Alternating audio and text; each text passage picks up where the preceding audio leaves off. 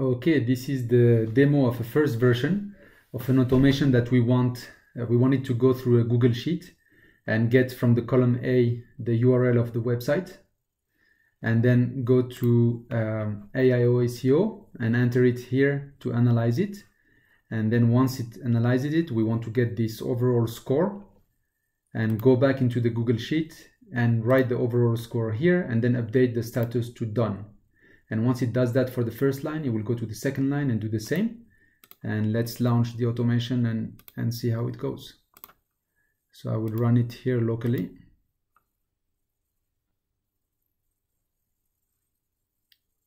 So the first step is that it's going to access the Google Sheet to read the data.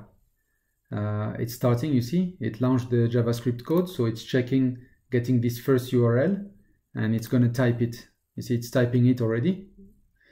Don't mind the reCAPTCHA, it's still working. The result is popping up over here. So at this moment, it's going to get it and write it into the overall score. You see that, 86. And it's going to update the status to done as well. So now it's done the job on the first line. It's going to go reload.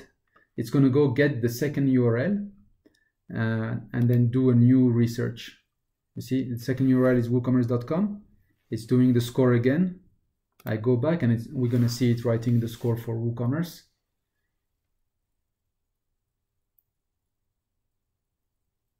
Okay, the score is 88 and the job is done. It should update to done. It's done.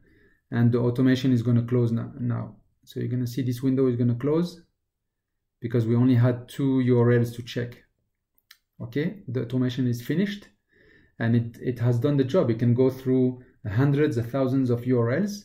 And for you to test, the only thing you need to do is you need to put back here new, because it will only do the automation if it finds new in the column status, and then delete the score.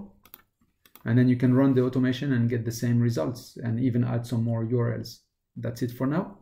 Thank you.